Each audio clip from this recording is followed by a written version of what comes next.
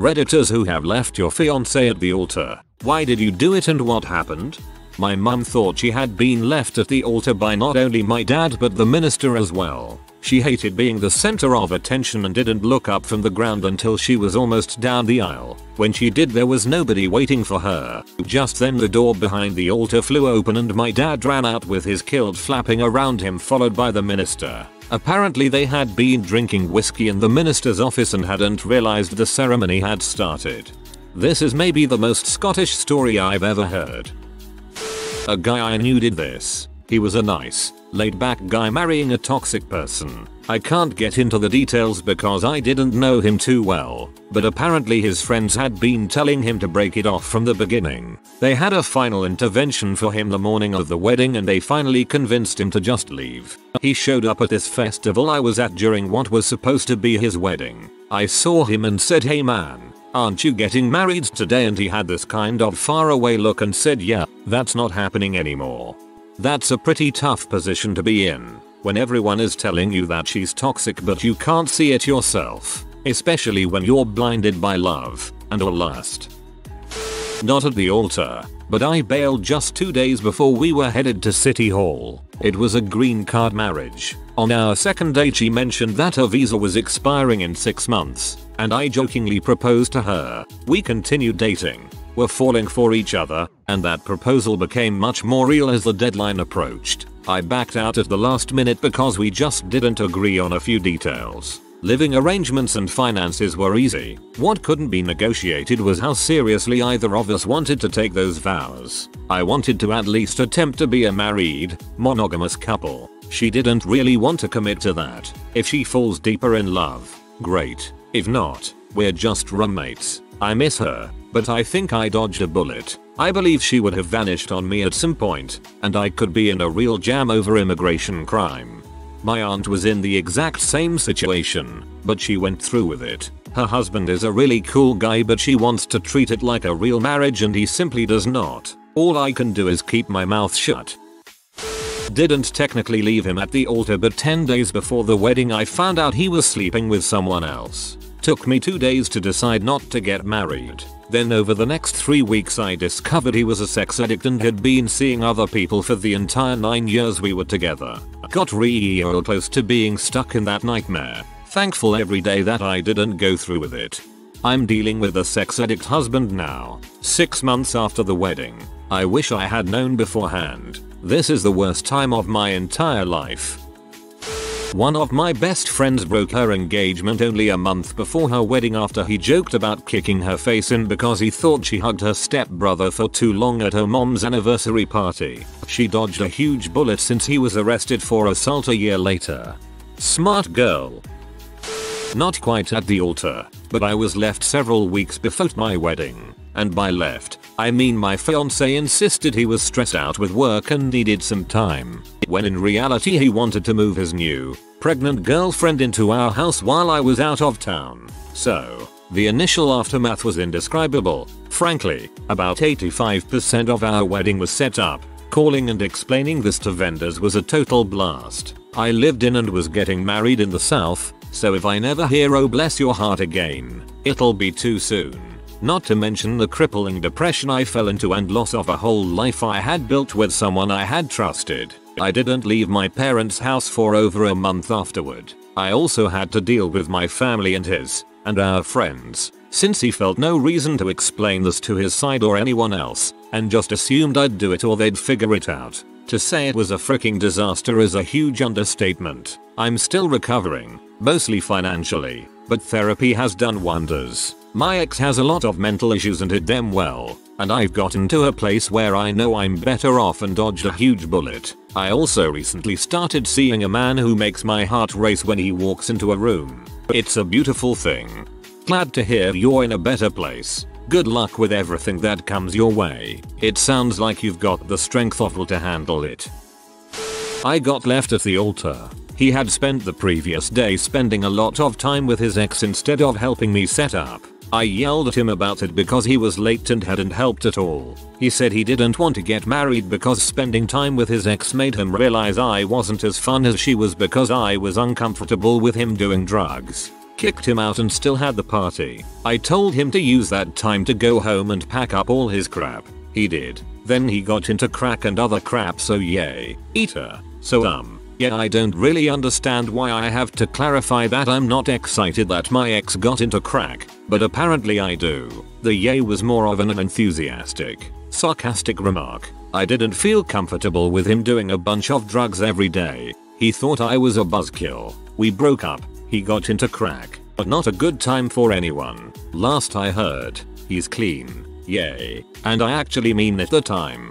Who knows if he still does weed or any of that, but he's off the hard drugs, or so I've heard, and has gotten his life mostly on track. Still don't want to be with him ever again, but I'm happy for him. I'm not a monster who wishes addiction on people. Honestly, it sounds like you dodged the bullet instead of him. I left my ex-fiancée a month before the wedding. Backstory, I never actually proposed to her. She more or less did it to me. We were in a mall and she wanted to go to a jewelry store to look at engagement rings. I wasn't expecting to walk out of there with one, but we did. The salesperson even took a just engaged Polaroid. She became more and more controlling and I couldn't take it anymore. After I left her friend texted me on the day of the supposed ceremony telling me the cake was delicious. My ex somehow managed to break into my email and asked me who a girl was in an email I received after I left her. I could understand her reasoning if it was before, but it wasn't. She also texted me a while after I left and told me she missed her period. An hour later, I got another text that said, "Never mind, I'm pretty sure I dodged a bullet by leaving." You dodged a nuclear warhead. A buddy of mine did this and we were his accomplice. Holy frick, I can't believe this happened 12 years ago. Anyway, a buddy of ours was going to marry this girl he had known for a few years. He was expressing doubt but racked it up to being nervous about marriage. The night before he broke down crying and thought he was making a mistake. We offered support and told him it would be okay. We said that if he didn't want to do it he didn't have to, but we encouraged him to go through with it. Day of the wedding and everything is happening. The wedding has started and he is at the altar waiting. I don't know about other religions, but Mexican Catholic weddings have this moment before the bride comes out where it's quiet with anticipation and everything is just waiting. My buddy is sweating like a madman. My other friends and I notice and think he is about to pass out. Then it happens. The groom starts rocking back and forth. He looks like he is about to faint and he slowly starts side shuffling. My buddies look at each other and just know what is about to happen. The groom turns to his right and starts heading to the side door. Some people in the church notice and there is a gasp. He beelines to the door and goes outside. Me and my buddies follow him. At this point I just thought he needed air. Nope. He heads straight towards the sports car he had rented. We yell at him and he yells at us to get in and we do. He turns the car on and starts making his way out of the parking lot as the people in the church start to come out and yell. He takes off. We are yelling and screaming in the car and he has this dead serious look on his face. We end up in Vegas for the next few days. His phone is blowing up but he never answers it. The dude ends up joining the military and leaves to boot camp just 2 weeks after all of that happened. He stayed with us couch surfing for 2 weeks and disappeared from his bride, her family, and even his. Last I heard of him he had served multiple tours overseas and was part of a recon unit. Haven't heard anything else from him for a few years now. None of us have actually. The bride was devastated of course, but last I heard she got married for reals this time and is very happy in her new relationship. Holy frick, this would make an awesome movie. Wasn't me personally, but if anyone here has any objection, speak now or forever hold your peace. Woman in the back stands up and says the groom can't get married as he is my husband. Turns out the woman who objected and the groom were in fact married and tried to get divorced, but the divorce was never completed. So technically the groom was still married and the wedding did not proceed. I'm just trying to work out who invited her. I left her on the day before, because on a bachelor party for me, one of her friends who came with us as a keep and I won't cheat with a stripper drunkenly confessed that he knew my fiance cheated on me with some douchebag for the last 2 months, because she wanted one last fling. I also found out that some of my friends knew about it but did not tell. She denied it, but eventually confessed and tried to justify. We broke of course. I ended up having to sue her for all the wedding payments I had to put out because I couldn't get back most of the down payments I put, and her family would not help with the wedding because they are cheap skunks. I won and got all my money back because she was afraid it will be known. I found out the douchebag is actually one of the bosses at he work, and he is married. The last I heard of her, she got knocked up by said douchebag. He got custody on their child, and she is living with her parents, no job, wasting her life away. It's always the ones that are super paranoid that you will cheat, because they already are. People expect others to do what they do. I left a man at the altar. I was in my dress and getting ready to go to the chapel when I realized I couldn't. I froze. I didn't love him as much as I craved the safety and security that being married would bring. I was fairly recently divorced and very young and scared. He eventually found a lovely woman and they are very happy together. I don't think either of us would have had that with each other. It's good to hear he found happiness elsewhere. Ultimately, you did the right thing. It's much harder and more expensive to get divorced than it is to break up. Hope you're okay now. Happened to two friends I used to know. He was totally smitten with her. She was highly insecure and they used to fight a lot. BC she would accuse him of looking at other women and other crazy stuff. She's never not been in a relationship, and she always has the next dude lined up before she leaves the current one. Guess this time it was no different. Days before the wedding, she called it off. We find out she's shacked up with the next one within weeks. I think he totally dodged a bullet. She's on her third marriage currently.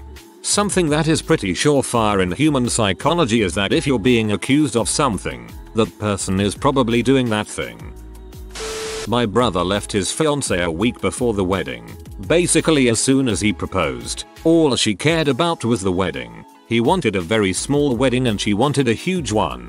She was also very religious. Her father is a preacher, and he was not at all. She told him she wanted him to become a deacon in her father's church, and he told her no, he didn't want to do that. Pretty much they were disagreeing on everything up to that point. Finally he called it off. He said it was the hardest thing he's ever had to do, but he knew he made the right decision. I clearly can't know for sure, but it seems to me that this didn't happen overnight. She was like this before, and he just ignored it or whatever. Sure, some people change when they get engaged or married, but I think most people make too many excuses during the relationship before and just start to really think about it after they've made a commitment. During rehearsal my now husband and I didn't actually rehearse our ceremony, but kind of just talked logistics with our bridal party. As a result, when our ceremony was over, we didn't really know how to officially end it, so we just kinda stood there awkwardly for a few seconds until he whispered to me, "So are you just going to leave now?" Meaning that I was supposed to let our exit. I, however, took it literally and just started walking. He claims that I ran away. I got about 10-15 feet away before he called out after me, "Wait, I think you're supposed to take me with you." It was very embarrassing, but apparently everyone found it hilarious and started laughing. I will never live that down. And her husband can confirm she will never live it down. 3. I was the one who was left at the altar while she didn't show up. I would say that maybe she might give her story in this thread, but I'm a freaking self-centered bee, isn't much of a story.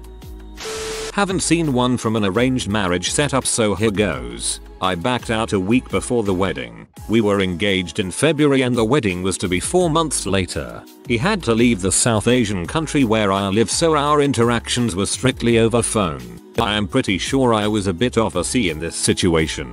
Talked to him very irregularly until the end of February and then I just couldn't. Should have been a huge red flag to him that his fiance hadn't talked in 3 months. I didn't have the courage to tell my folks, so I just waited to see if he would back out. He didn't, and well, that's when I told him that I wouldn't be marrying him. After the invites had gone out and preparations were in full swing. Ugh. I can't tell what exactly turned me off about him. I do know the fake American accent absolutely killed it for me, but the people I talk to about this tell me it isn't reason enough. Maybe arranged weddings are just not meant for some people. I am glad I didn't go through with it, though I could have handled it better, I suppose.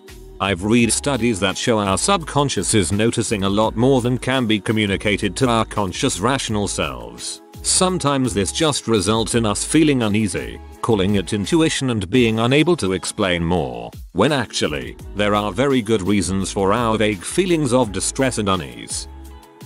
I dated a guy for 5 years and things were going well enough. When we were both approaching 30, I really wanted to get married and start a family, but he felt he wasn't ready. Somehow his family talked him into proposing, and when he did, he said, "Well, I suppose we should get married next summer." That's it. When I later asked if he was going to get me a ring, he said, "Why? You already said yes." The whole planning process was like pulling teeth. He didn't want any part in it, and I was not only paying for pretty much everything, I was also choosing all the vendors, decorations, music, etc. One night, I sat at the kitchen table, addressing all the wedding invitations by myself when he came in, picked one up and said, "Huh, those look kinda cheap," and walked out. I had made them myself to save some money and he had never even seen them before. I cried, finished up addressing the letters, mailed them the next morning and left him a few days later, because I felt that I deserved someone who was excited to get married to me. I had been worried about how our friends and family would react, but really, everyone was totally understanding and sweet about it.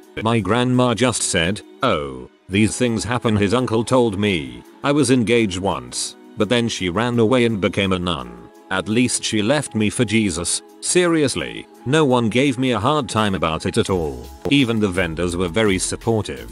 As for my then fiance, he was sad and cried, but ultimately, I think he was relieved that he didn't have to get married. All in all, he wasn't a bad guy. On the contrary, he was a total sweetheart, but the thought of settling down and taking on responsibility scared him to death somehow. Well, all this was 5 years ago. He's been single ever since and I am in the middle of planning a wedding again. This time, my fiance is involved in every step of the process. He's talked to bakeries and seen more possible venues than I have. He tells me he can't wait to be my husband, and watching him practice his new signature does certain things to my heart. I have never regretted calling off the other wedding, because this is how getting married should be like. At least she left me for Jesus. That's amazing, haha.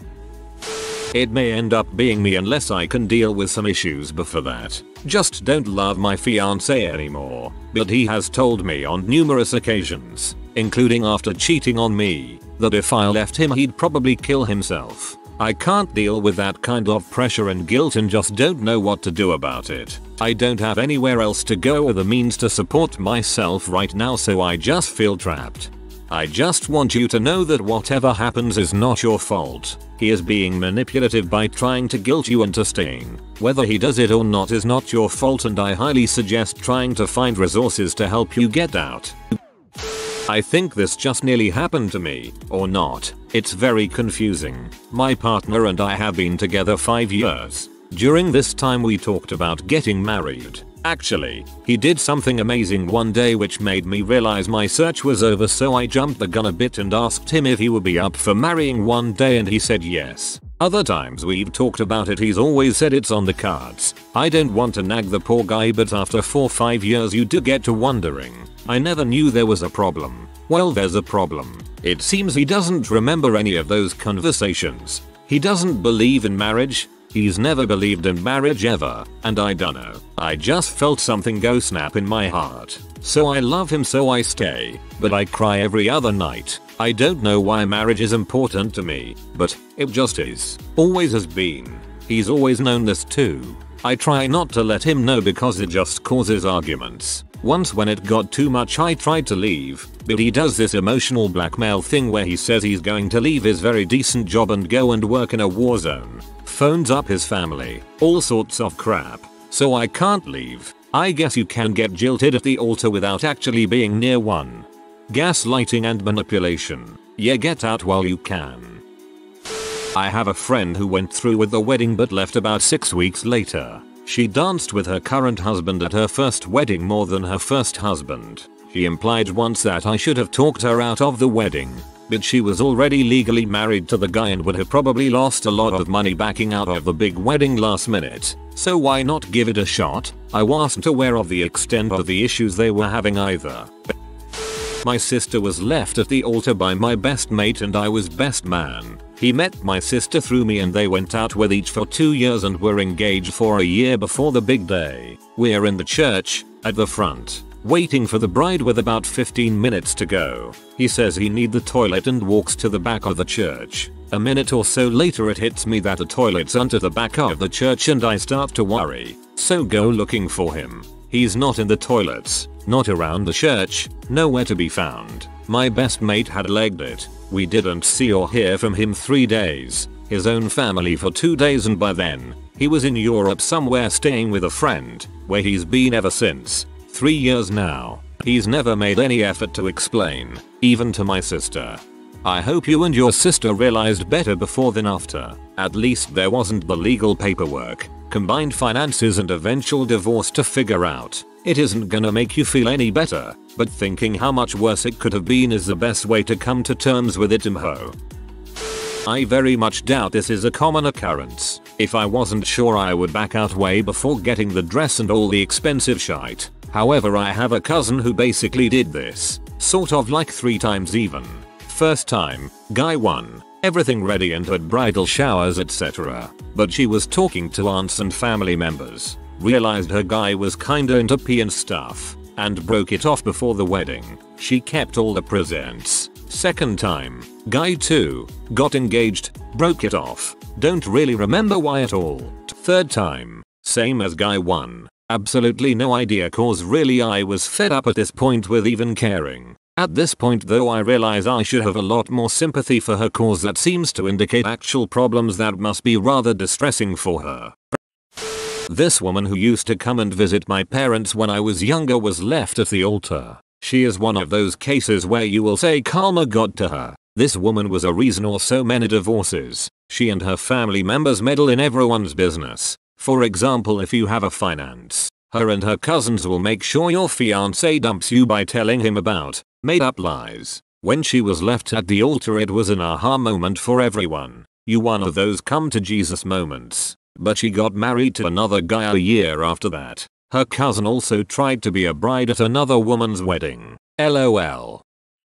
I wasn't sure that I wanted to marry Sophie. I was confused. We went on vacation and I was initially planning on proposing to her. I had bought a ring and everything. After much thought I decided not to go through with the proposal, but while I was out of the hotel room she found the ring. I didn't have the heart to explain that I changed my mind. After that I just kind of went through the motions. On our wedding day I ended up hiding in the upper gallery of the church with my best man and roommate Jeremy. We just kind of hid up there while everyone looked for us until eventually he had to pee and we got discovered. Sophie was devastated and I think I'm just going to end up living with Jeremy forever now. This might just be how it is meant to be. Me and Jeremy living together until one of us dies or we just frick each other.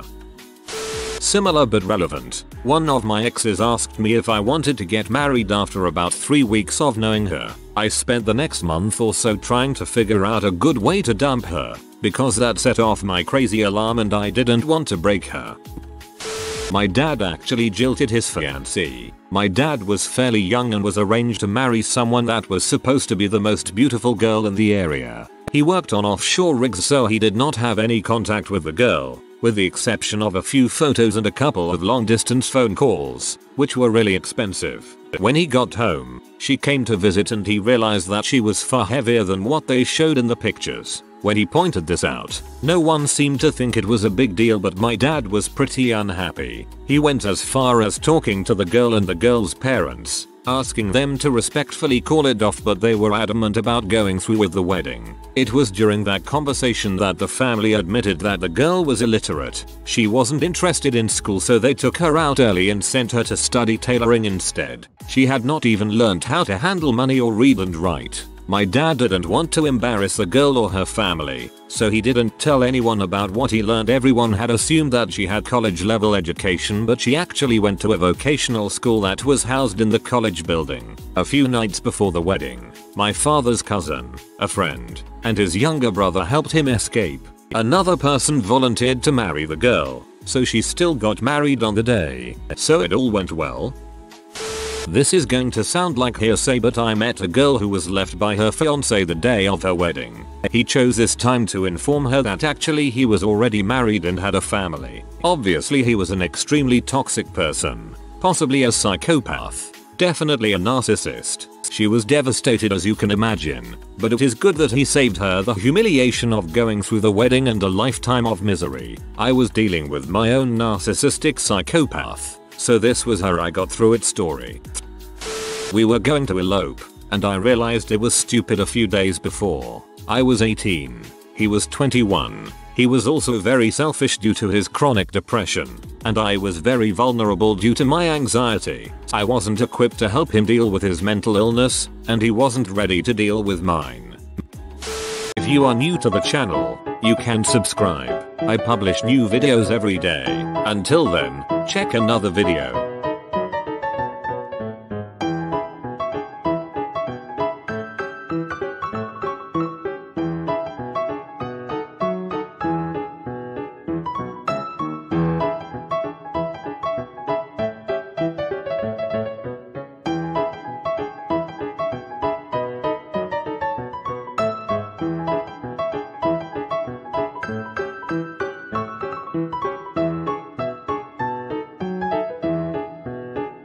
Bye for now.